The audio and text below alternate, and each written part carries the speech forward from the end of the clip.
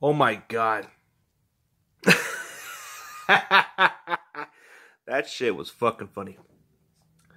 So the Cowboys have paid Dak Prescott 4 years, $160 million, which he'll get $40 million a year. Damn, Jerry Jones must be out of his fucking mind.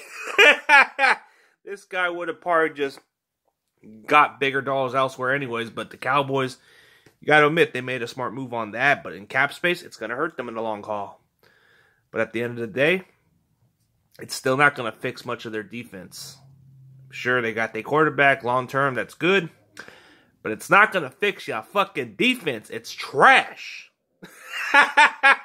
You guys are going to fucking suck for a long time.